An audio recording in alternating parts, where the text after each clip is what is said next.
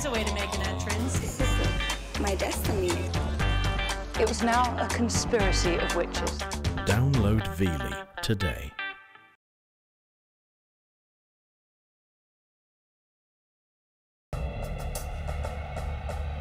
A serial killer was on the loose in western New York.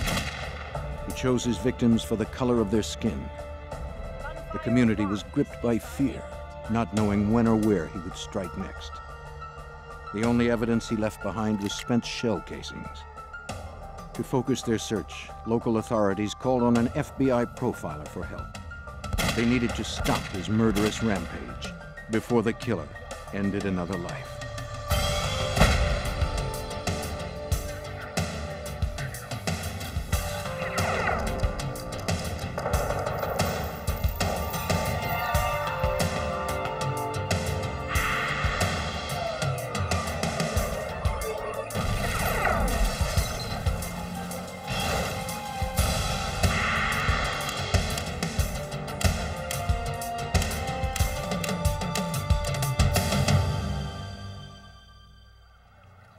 In Buffalo, New York, a sniper targeted African-American men. He held a city hostage and threatened to ignite a racial powder keg. And it looked like others might be following his bloody example. I'm Jim Kallstrom, former head of the FBI's New York office. When it became clear that physical evidence alone wasn't enough to corner the killer, FBI profilers developed other means. Their work provided the only hope of flushing him out and connecting him to his crimes.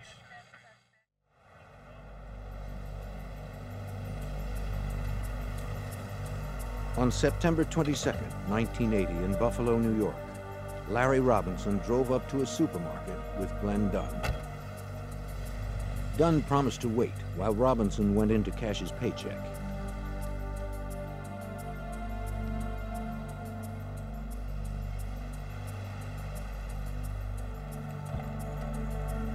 While he waited, Dunn decided to step out of the car for a cigarette.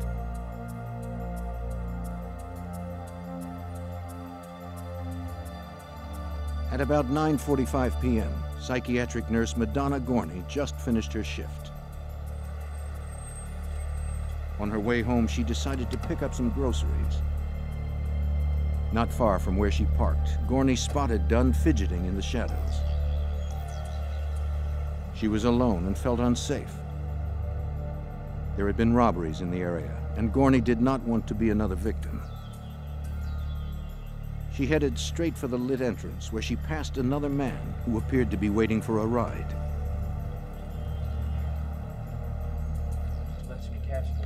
Gorney felt safer once inside. Larry Robinson had only a short wait in line to collect his money.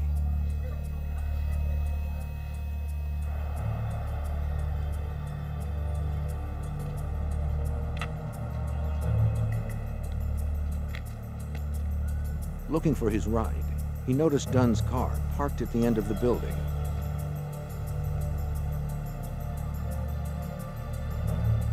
When Robinson tried to get in, the door was locked. Dunn did not respond. Robinson came around to the driver's side and discovered Dunn was not moving.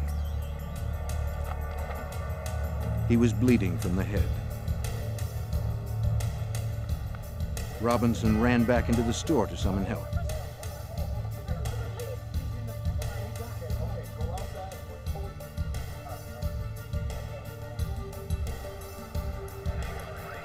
When Madonna Gorney left the store, she noticed commotion at the end of the building and asked if she could be of any help. The security guard replied that it wasn't necessary. The situation was under control.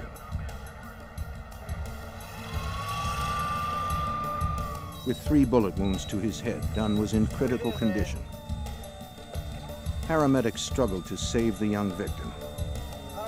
His heart had stopped. Efforts to revive him were futile. He was pronounced dead on arrival. When police informed Dunn's family, they discovered he was only 14 years old. A forensics team searched for clues to the killer's identity. Fingerprints lifted from the car belonged to Dunn and Robinson. blood was confirmed as Dunn's. The only trace left by the assailant was spent bullet casings.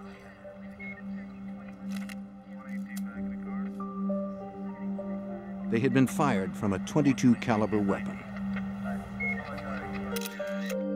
A check of the car's license plates revealed it had been stolen the night before from a local dealer.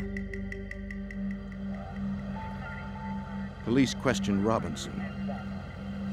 He told them that he only knew Dunn casually from the neighborhood and did not know the car had been stolen. Robinson said he'd been walking to the supermarket earlier in the evening when Dunn drove up and offered a ride.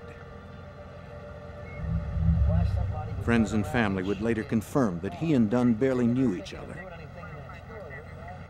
I'm here at the top supermarket. The crime was already making news. As the story broke, Madonna Gorney returned home from the supermarket, still troubled by the incident. But they did confirm that he is a 14-year-old local resident. This guy that was sitting there. Gorney was upset to learn that a young boy had been killed in the parking lot. She decided to call police the next morning to see if she could be of any help. Buffalo homicide detective John Regan initially thought the slaying might be a result of a car theft ring. Exploring where the stolen car had come from and the people that may have been responsible for it, it became apparent that this was not the focal point of the investigation. To develop leads, police canvassed nearby residents, hoping someone may have witnessed the shooting. A uniformed officer found a witness willing to cooperate and called a detective to question her. What we got? Barbara Wozniak lived next door to the supermarket.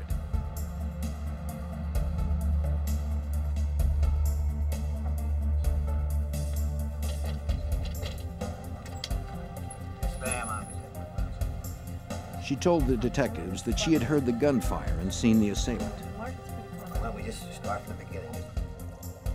At around 9:45 on the previous evening, she was cooking when she heard 3 pop-like sounds. She hurried to her window to see what had caused the noises.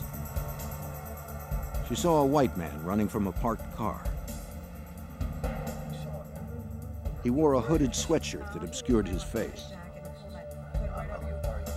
Anything else, anything you forgot? While the detective spoke to Wozniak, he was informed that a witness from the supermarket had called offering her help.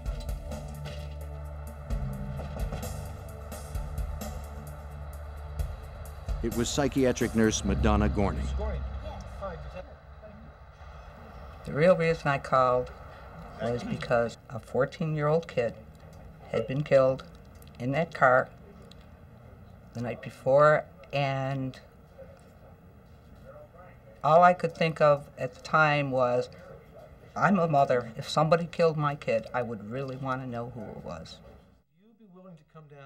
Gorney recounted what she had seen that night at the supermarket, hoping it would be of some help. When I pulled in, I noticed a man standing under the lamppost near the edge of the parking lot. When I got out of the car, I purposely walked farther away from him, with the idea that, yeah, I was alone, it was dark. If he was standing there, he was probably up to no good, and I didn't want to be part of it. Anxious, Gorney looked for other people who might be of assistance if she were to become a victim of crime. My first reaction was, wow, there is somebody else out here. As I walked closer to the door and was able to get a better look at him, I thought to myself, if something does happen, he's not going to be of any help to me, because basically he had a very dazed or very dopey look on his face, and I wasn't impressed. She described him as a slender white man with dark hair who held a brown paper bag on his lap. He wore metal-rimmed glasses and a hooded sweatshirt which shadowed his features. The description seemed promising since the previous witness had described a similar man running from the scene. Detectives hoped that Gorney could provide details for a sketch. After talking to Gorney, Buffalo detectives got word of a similar shooting in the nearby suburb of Cheektowaga. The victim, 32-year-old Harold Green, was rushed into emergency surgery as detectives arrived at the hospital. His situation was critical after being shot in the left side of the head with .22 caliber slugs.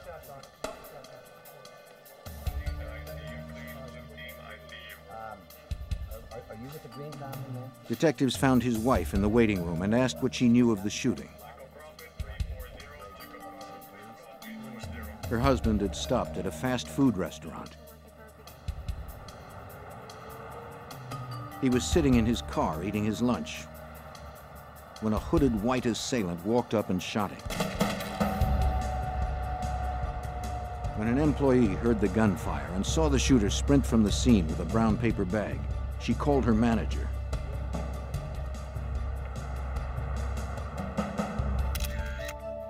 The method of this attack resembled the one from the night before.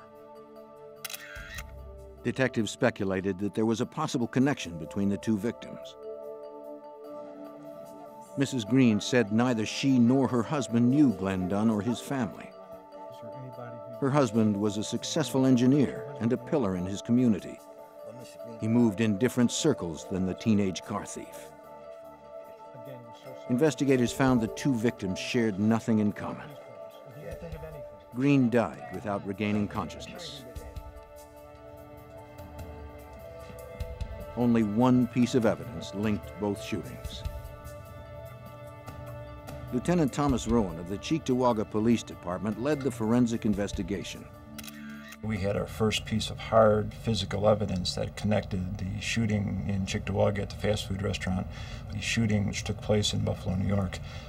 That single fact that tied everything together was spent cartridge casings from a .22 caliber. At that point, it was only identified as a firearm because we didn't know what type of firearm had produced the spent shell casing. That same night, homicide detectives were summoned to another shooting. It was the third attack on an African-American man in less than 36 hours. 31-year-old Emmanuel Thomas had been killed while crossing a residential intersection. From eyewitness accounts, the investigators pieced together the chain of events. An hour earlier, Frenchie Cook left the home of his friend Emmanuel Thomas. Thomas, a freelance house painter, told his wife he was going to the store and would be right back. Be careful. Neighbor Thomas Jackson saw the two friends walk by and head for the corner of East Ferry and Zenner Streets. As Thomas and Cook crossed the intersection, the killer struck from out of the darkness.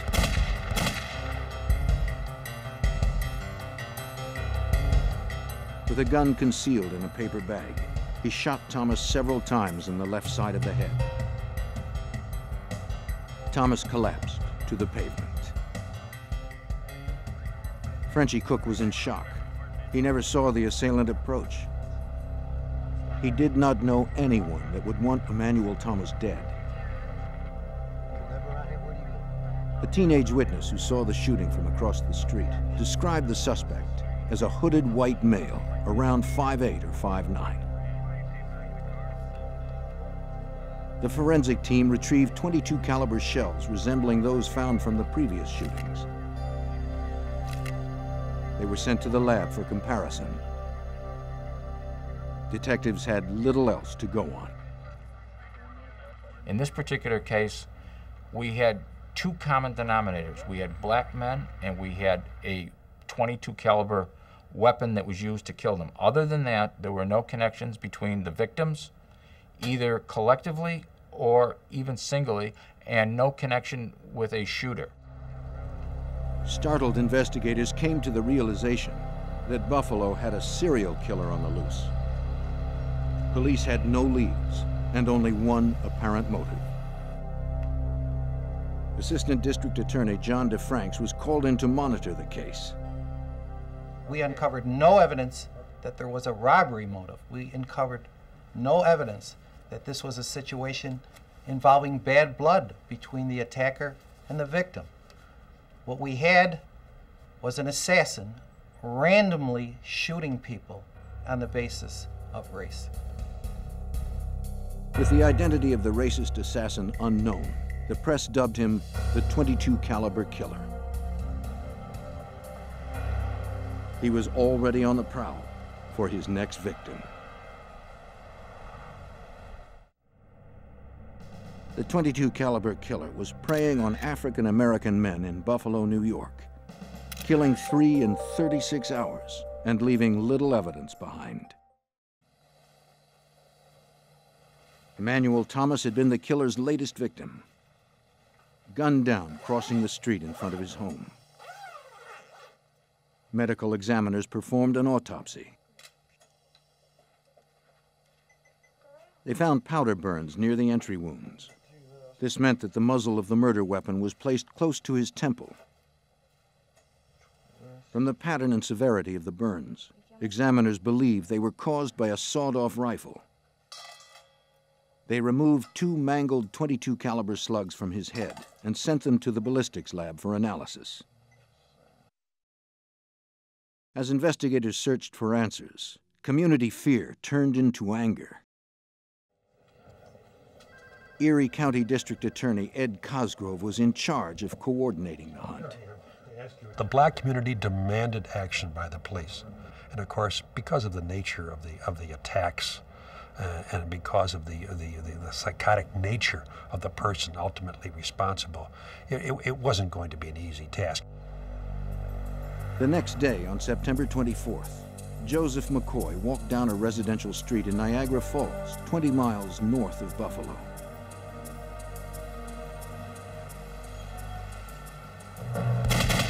In front of a church, the 43-year-old man was ambushed and killed. A witness described the shooter as a slender white man dressed in khakis. Once again, police found nothing but .22 caliber shells at the scene. The shells, along with the slugs extracted from the victim, were sent to the Erie County Department of Central Police Services to compare to the others. Lieutenant Thomas Rowan conducted the ballistics analysis.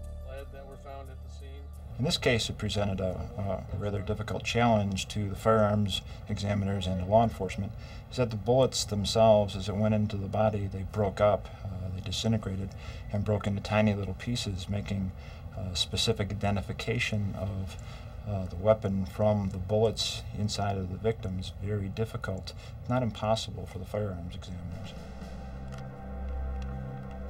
The shell casings could tell them more. Every gun leaves specific marks on a shell when it fires. The firing pin, ejector, and extractor from a weapon make impressions on the casings. For examiners, this is the gun's fingerprint.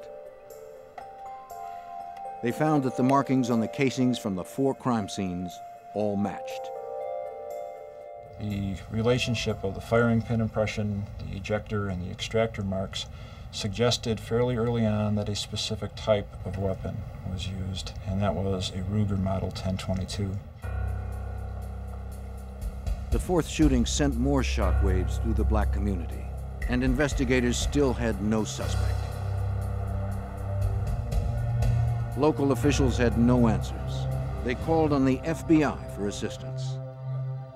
Special Agent Chip Mrazowitz realized the case had the greatest urgency for the community. It was important for the FBI to get involved in this case because there were African Americans being killed in the area, and everybody was scared to walk the streets, daytime and nighttime. A composite sketch was rendered by an FBI artist who worked with several witnesses that had gotten glimpses of the killer. The sketch was circulated through patrols, newspapers, and television. Police also carried the sketch door to door, hoping that someone would recognize the suspect. When thousands of calls began to pour in, Detective Regan realized the composite did little to focus the investigation. Basically, the composite sketch was like Everyman.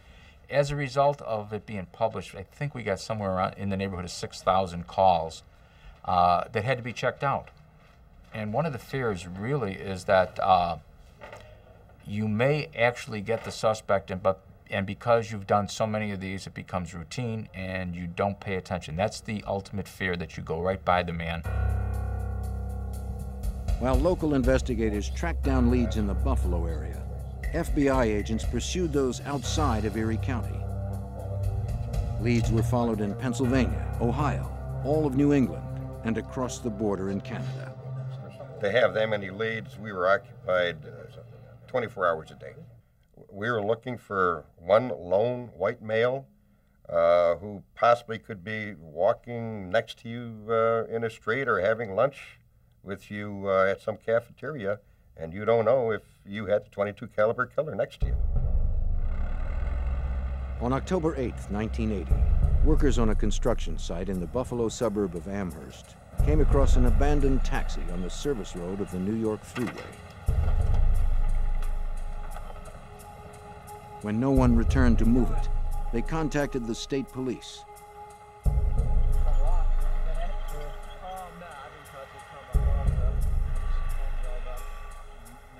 The trooper who responded inspected the empty cab.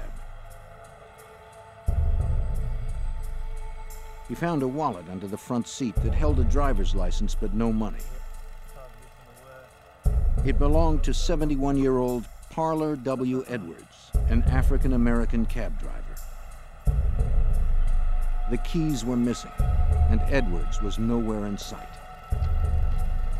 The trooper decided to search the trunk, but found it locked. No keys? Nothing. Using a crowbar, he forced it open. He found the missing driver. Parler Edwards was literally bludgeoned to death in a parking lot in the town of Cheektowaga.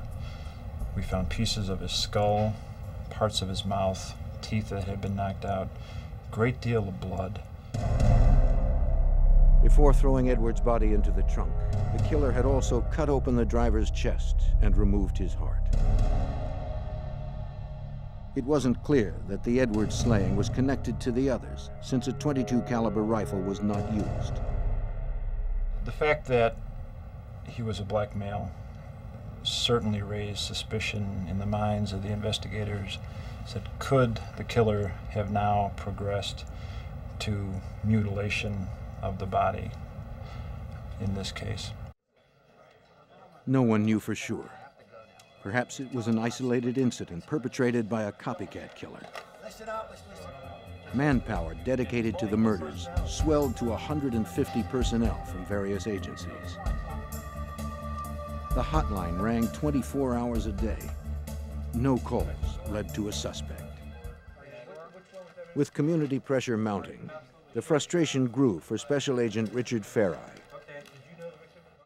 In this case, we had several crimes occurring.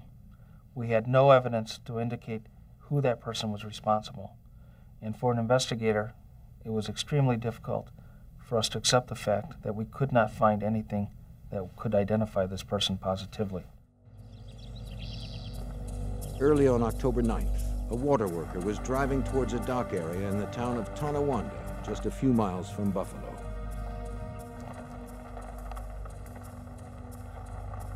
On the edge of the road, he spotted a man laying face down near the tall grass.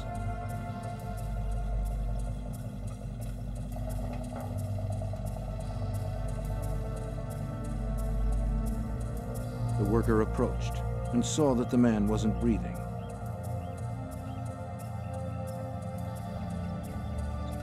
He immediately called authorities.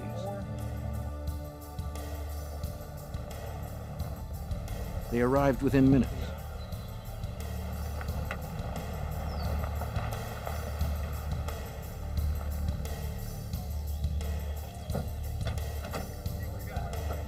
Investigators identified the victim as 41-year-old Ernest Jones. Like Edwards, Jones was a taxi driver who had his throat slashed and heart cut out before his body was moved to a remote location. He was the 6th African-American male to be murdered in the Buffalo area in less than 3 weeks. Authorities were baffled. With little evidence to guide them, they weren't sure if one person was responsible for all 6 homicides. Only one aspect linked the first 4 shootings with the deaths of the 2 cabbies. Basically what you have is the 4 shootings which are definitely linked. You have the 2 cab drivers who are linked to each other, but not necessarily to this. There's controversy even within the police, within teams of investigators as to whether or not they're connected. Agents and local authorities had no way of knowing if there were 1 or 2 serial killers out there killing black men. By October 9th, 1980, 6 African-American men had been found slain in the Buffalo area. Authorities were not certain that only 1 person was responsible. In just 3 weeks, the serial killings had split the local community along racial lines. District Attorney Edward Cosgrove led the investigation. It's hard to even describe the community mind at that time. There were demands for action all over from the black community for the police to stop what was happening here.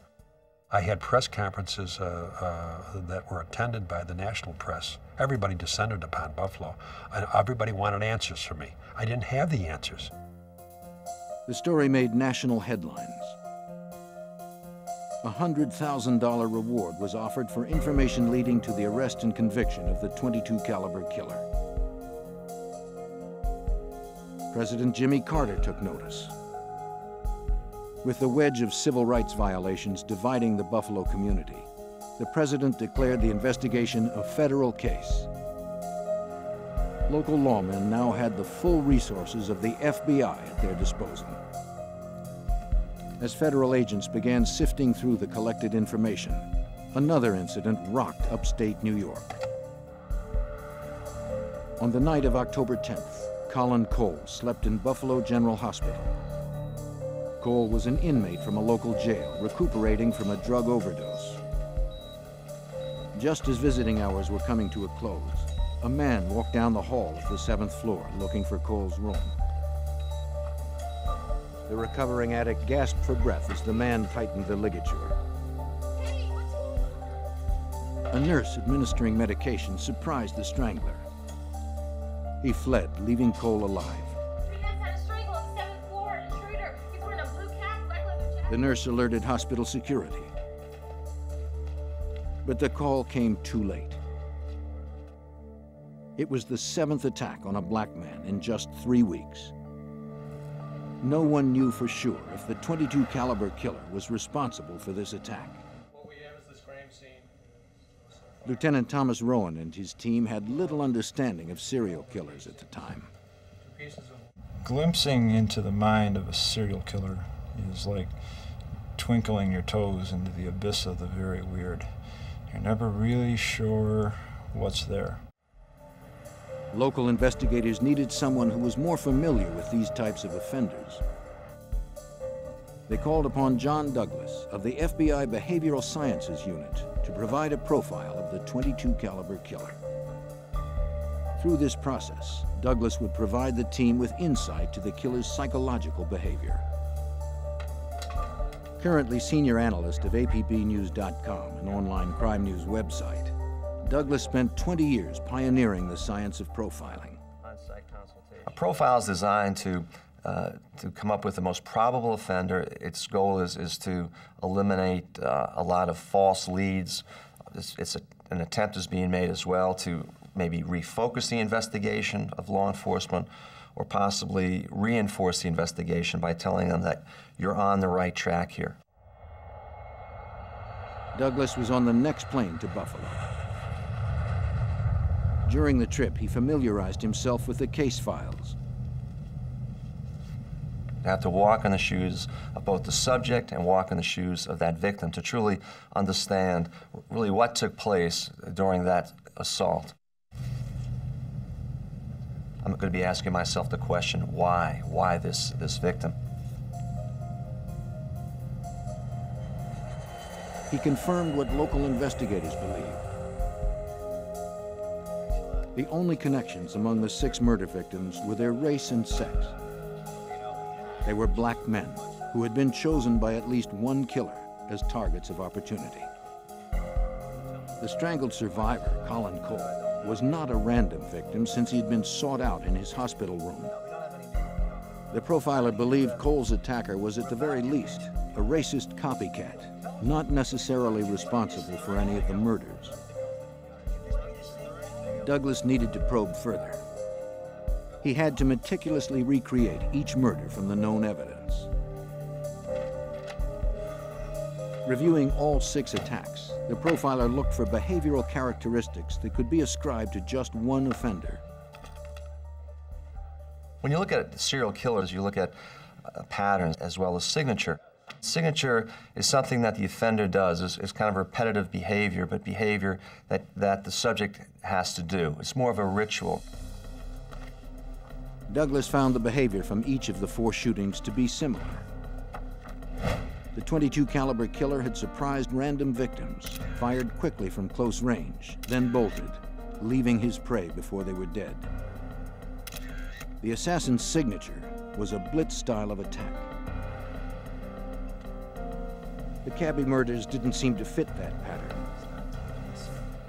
In those 2 cases, the killer had severely bludgeoned the victims, mutilated them, then dumped them far from where they were killed. The killer had spent a great deal of time with the bodies, even after death.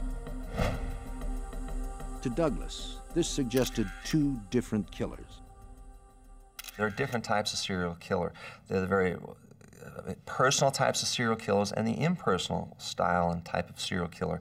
The personal type of an offender wants to look in the eyes of the victim, and they want to spend hours, if at all possible, with their victims, being in a position of total control and domination. That's what really is going to turn them on. It appeared the cabbies were murdered by a personal type of serial killer. Those crimes demonstrated a rage and overkill that were not evident in the shootings. Douglas believed that the psychopathology of the .22 caliber killer left a seemingly different behavioral thumbprint. And the assassination style of serial killer are somewhere in an age group between 25 to 28 is when they first begin to surface. And how they could be described as really even more of an asocial type of personality, not so much antisocial, but asocial, keeping to themselves. They generally become obsessed with weapons. They may be found with having multiple weapons as well. The person would probably, if he was in the military, I said that he'd have difficulty in any branch of the service and would probably, at some point, would even receive a discharge. To the profiler, it looked as if Western New York may have had 2 distinct serial killers on the loose. Douglas reported his findings to local investigators. Because the technique of profiling was new in 1980, a few had doubts about its reliability. Some people look at this, that this is some type of voodoo or witchcraft. I mean, how are you able to determine, for example, age of the offender? And actually, it's pretty easy once you do enough of these cases. From his experience with similar cases, the profiler added that the .22 caliber killer would most likely be an avid hunter, having a history of menial jobs. Douglas stressed that it was up to the local team to find or eliminate suspects based on his profile. This is a good tool, but really it's you. You're the people up there, you police, you're going to solve the case. I'm not going to solve the case. To me, this is the easy part. I'm just going to try to help you maybe refocus the case, give you an idea, paint a portrait of the offender, but really you're the one who's going to knock on the doors and wear out the leather soles and come up with the suspect. A national all-points bulletin of the .22 caliber killer's profile was received by law enforcement agencies around the country. Investigators had a description, but still had no name. Late in 1980, the FBI and local police searched for leads in the unsolved murders of 6 black men from Western New York. Hoping to focus the massive investigation, an FBI profiler was called in to assess connections between the cases. He believed it was possible that 2 distinct racist killers were responsible.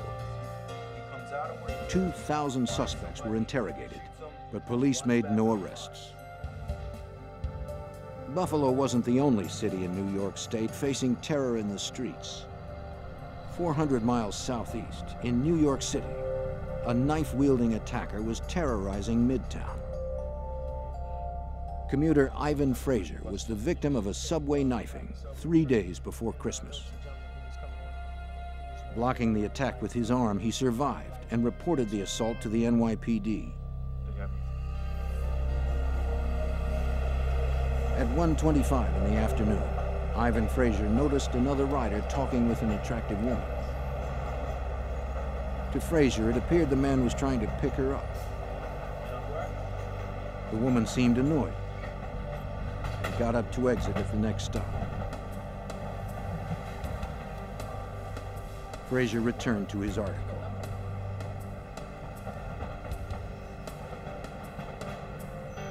Without warning, the man across the aisle slashed Frazier in the forearm and wrist, then dashed away. He described the assailant as a white man in his early 30s with brown hair, wearing a blue jacket. 2 hours later, at 3:30 in the afternoon, 19-year-old Luis Rodriguez was walking on the west side of Midtown Manhattan when he was jumped by a white man demanding his wallet. Rodriguez fought off the initial blow, but the attacker lunged at him again, stabbing him twice in the chest. Before he died, Rodriguez described him to police as a white man with brown hair, wearing a blue jacket. 3 hours after Rodriguez, Antoine Davis was found stabbed to death in front of a Midtown bank. By 10:35 p.m., Richard Renner died in front of a hotel on 49th Street. He was also stabbed. By 11 p.m., the killer was back on the subway looking for another victim. He spotted Carl Ramsey. In the dim light, no one noticed the knife. Bleeding severely, Ramsey crawled out of the subway. By midnight, he was dead. In less than 24 hours, 4 black men were dead.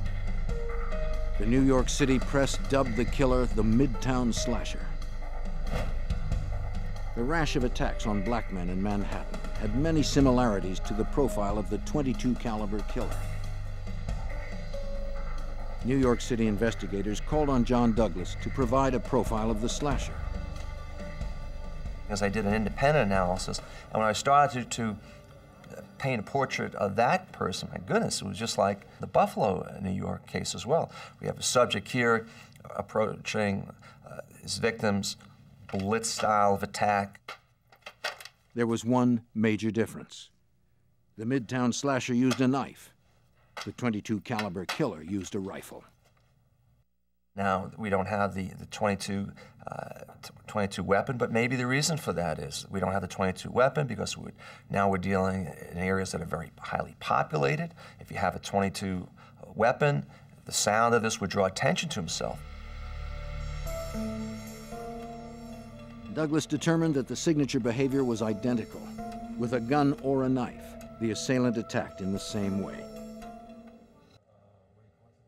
By late December, District Attorney Cosgrove realized something else that bolstered the profiler's conclusion. During that period of time, there had not been any assaults here in the city of Buffalo. It was quiet with respect to the activity of this .22 caliber assailant. By the early weeks of 1981, the killer seemed to have disappeared. In January of 1981, the FBI and local investigators searched for the .22 caliber killer, wanted for the murders of at least 8 black men in New York City and Buffalo. Following months of investigation, Buffalo detective John Regan and his team were unable to come up with the name of a viable suspect. The case is in limbo and everybody is frustrated. They don't know where to go. We don't have a name. We have no idea. Then out of the blue, there's a call made to the Buffalo Police Department homicide. An officer from the Army's Criminal Investigative Division in Fort Benning, Georgia, made the call. Interested in coming down and seeing what we have. No! The Army was holding a 25-year-old Private Joseph Christopher on charges of assaulting a fellow soldier. On January 13th, 1981, Private Christopher attempted to stab an African-American enlistee. While he was in custody, Christopher tried to castrate himself with a razor. When Captain Dorothy Anderson began administering medical aid to the prisoner, he began muttering that he'd killed black men in the New York and Buffalo area. He didn't know the exact number of his victims. It was just something he had to do. Troubled by his story, Anderson reported it to the Army's Criminal Investigative Division. She told the CID officer of Christopher's ramblings. The CID officer remembered receiving an APB on the New York killings. He called the Buffalo Police Homicide Division as instructed by the teletype.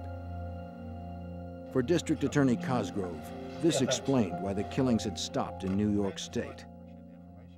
From the time of our discovery of the second cab driver's gruesome death until almost Christmas of 1980, when we had the killings, the 4 killings in New York City, there had been a cessation of attacks, and apparently that was when Joseph Christopher was in the Army down in Georgia, as we later found out.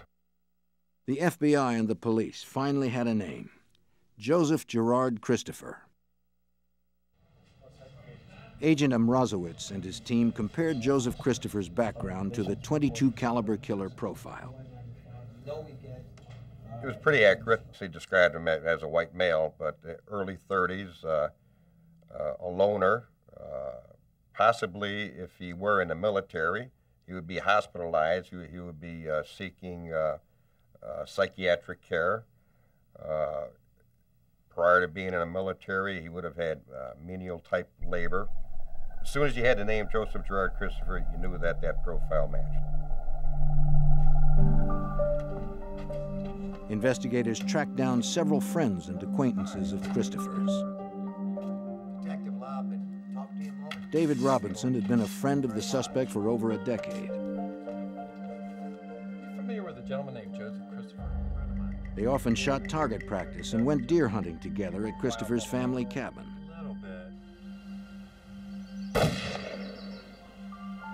He also told investigators that Christopher had a gun collection that his father had left him when he died.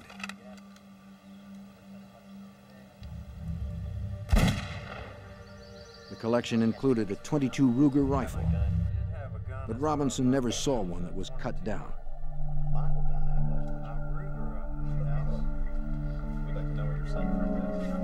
Investigators secured a search warrant for Christopher's last known residence. They arrived at his mother's house in Buffalo, New York on April 22nd, 1981.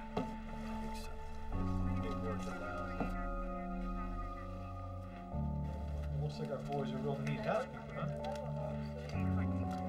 In Christopher's bedroom, FBI agents recovered metal-rimmed glasses and khaki clothing that matched witness accounts of the perpetrator's apparel.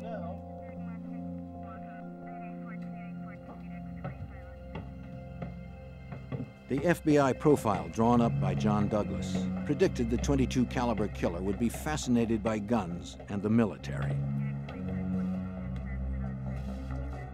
The Christopher basement was an underground firing range. Agents found the inherited gun collection and portions of a sawed-off gun barrel. Among the paraphernalia, forensic specialists found boxes of .22 ammunition, a misfired .22 caliber cartridge, along with a rotary magazine. Ballistics specialist Thomas Rowan believed the evidence was significant. Finding the rotary magazine for the 10/22 Ruger was an important feature that supported a widely held theory throughout the investigation that the shooter specifically picked something so he could keep the profile of the weapon low enough to fit inside of a paper bag when he conducted these executions of these men on the street. The rotary magazine enabled Christopher to have a full load of ammunition and allowed the sawed-off weapon to remain concealed in a bag without having to reload.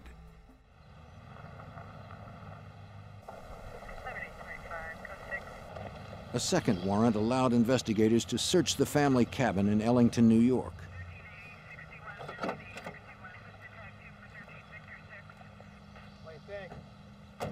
Detectives dug in the spot where Robinson told them he and Christopher shot rifles. The excavation yielded 2 shells, marred with a unique firing pin mark. The same marking was on the shells collected at the crime scenes. Firearms specialists of the Erie County Department of Central Police Services examined the shell casings that were found at the Christopher home and cabin. They compared them to the casings found at the first 4 crime scenes. They concluded that the shells were all fired from the same gun. With this match, Assistant District Attorney John DeFranks was able to get an indictment from a grand jury. The casings spoke for themselves. Put the casing under the microscope, you had your evidence. It couldn't be altered or tainted. Joseph Christopher was extradited from Georgia and returned to Buffalo, New York to stand trial. Officers fitted Christopher with a ski mask to prevent witnesses from identifying him through the media. We put a mask on him for purposes of preventing potential witnesses from observing his face on the television and then basing their identification on that rather than upon their own recollection. Okay. All right. Thank you, Ms. Gorney, for coming down. One of those key witnesses was Madonna Gorney. She had seen the .22 caliber killer the first night he struck in the parking lot of the supermarket. On May 5th, 1981, she confronted Joseph Christopher in a lineup. It was a little scary. I was concerned with the possibility of being actually anyone in the lineup being able to see us who were there to identify someone in the lineup. Gorney was protected by the bright lights that shone in the eyes of the subjects. She was able to identify Christopher in 2 different lineups. Agents and local police felt certain that they had the .22 caliber killer. Questions of Christopher's mental competency delayed the trial. In December 1981, a judge pronounced Joseph Christopher mentally incompetent to stand trial. He was committed to the Mid-Hudson State Psychiatric Center where he received treatment. On February 17, 1982, Christopher was deemed fit for prosecution. The trial began on April 6, 1982. The community watched every step the prosecution took. The media reported this entire case on a day-to-day basis, sometimes on a minute-by-minute basis. It was good for the community because they wanted answers, they wanted information. And it was good for us because it began to convince the community that we had the right individual and that their fears could be somewhat allayed. The state jury found Joseph Christopher guilty for the murders of Glenn Dunn, Harold Green, and Emmanuel Thomas. He was sentenced to 60 years to life imprisonment. Prosecutors never tried him for the Manhattan knifings. One question still remained. Was Christopher also the taxicab slasher? Though the FBI profile excluded Christopher as the suspect, he later revealed details of the cab driver's wounds that only the killer could have known. We wanted to make sure here in Buffalo and Erie County that we satisfied the community's need for professionalism, thoroughness, competence, and all the other things that the community expects of its policemen and prosecutors. And we were able to satisfy that need because we were successful. Through science and good detective work, Joseph Christopher would never be free to kill again. He spent the rest of his life behind bars until his death, curiously from a rare form of male breast cancer at the age of 37.